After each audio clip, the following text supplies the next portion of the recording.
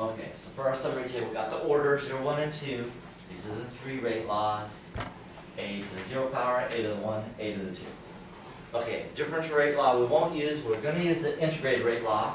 I'm going to write it in its line fashion, the way it looks like y equals mx plus b. And that's this way. A equals minus kt plus a naught. So you don't have to be able to derive it for our class. I'll give it to you, you just have to know how to use it. Okay? So this is y equals mx plus b. So m is minus k, that's the slope. It's a versus t, so y versus x, and then a naught, in this case, is the y-intercept b. Okay, in this case, you get the natural log. So it's natural log of a equals minus kt plus the natural log of a naught. Here, y equals mx plus b. Y is natural log of a. Slope is still minus k times t, so it's y versus x. Natural log of a naught, that whole quantity is b, the y-intercept. And then, we haven't done it yet, but we'll do it soon in class. 1 over a, this has a reciprocal sort of look to it, is positive kt plus 1 over a naught. So when you get through the derivation, these are reciprocals.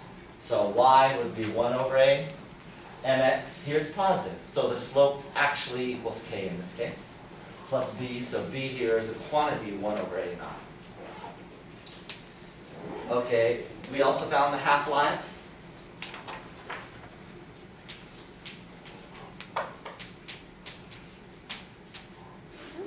Again, these formulas I'm going to give to you.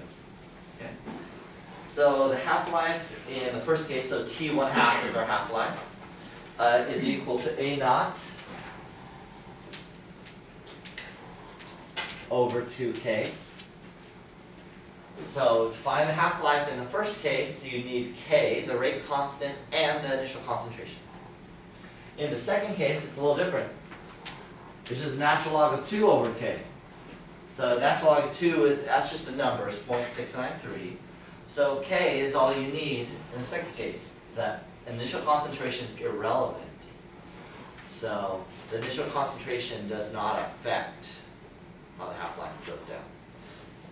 Okay, so this half-life doesn't change over time, but this one will change.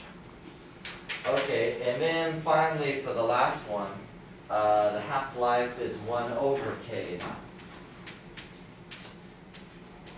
So again, it looks a little different. It should. It's for the second order. But you need to know k and a naught to get the second order half-life. Again, the first order half-life or first order reaction is most common. For most common, we use the middle line. And then there was one more category, the plot. And I'll show you how to use this after I write this down. Here, in each of these cases, a very specific plot will get you a line. The reason we care about the line is we can analyze it using algebra. We can figure out the slope and the y-intercept. So here, if you plot A versus T, A versus T, you get a line. The slope is minus k. So if you multiply the slope by minus 1, you'll have your rate constant, and your y-intercept will be a naught. In the second case, it's different. You have to do what's called a semi-log plot. Natural log of a versus t.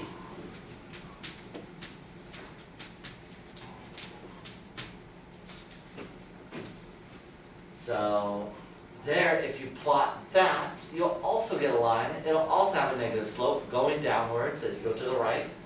Its slope is minus k, so the negative slope is your rate constant. And its y-intercept is this whole quantity, natural log a naught. And then finally here, you'll plot 1 over a versus time to get a line. Again, a versus time is not going to get it to you. That would look more like a y equals 1 over x plot.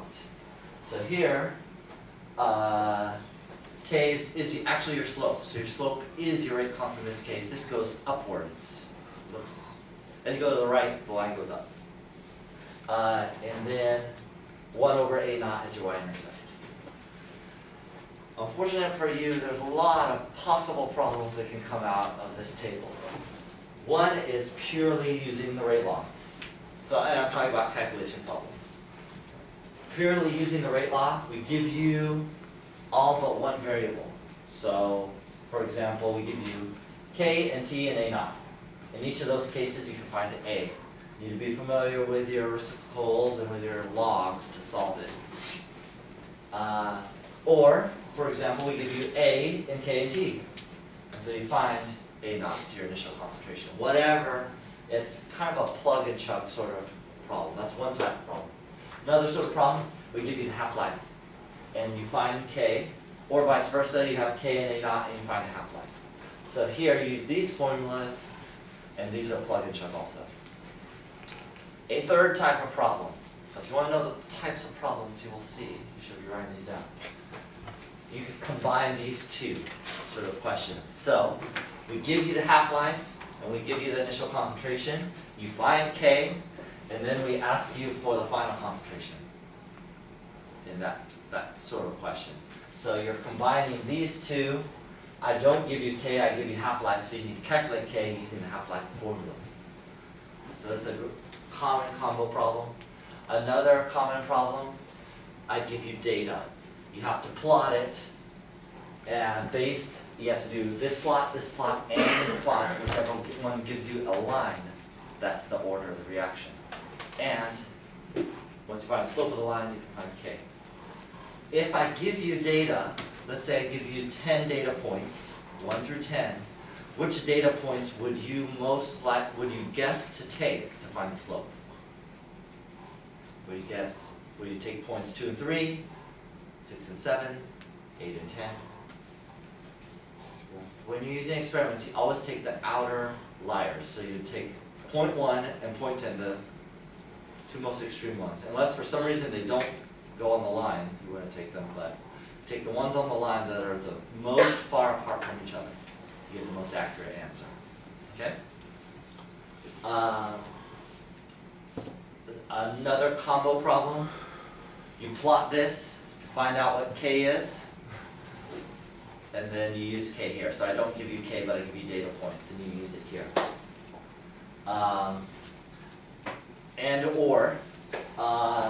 You have to plot all three, because they don't tell you the order, so you don't know which integrated rate law to find. The one that gives you a line, when you plot all three. So only one of these three plots will give you a line. So if you have data and you do this plot, so only one will be a line. The rest will be curvaceous.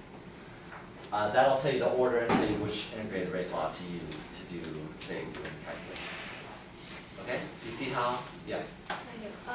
For the third plot, if K is a slope and it's positive, what does that mean for like the rate relative to 1 and 0,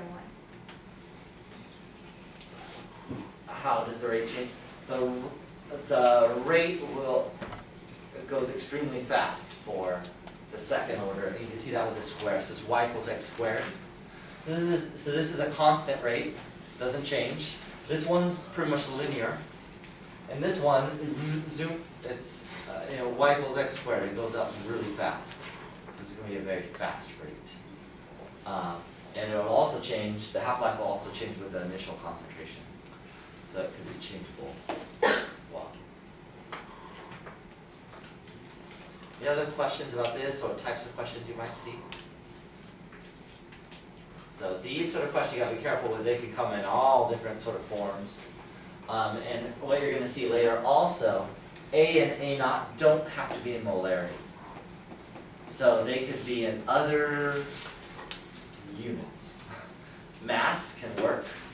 Other units can work. You're going to see other units when we get to nuclear chemistry especially, but other units besides molarity will be fine actually. It doesn't have to be.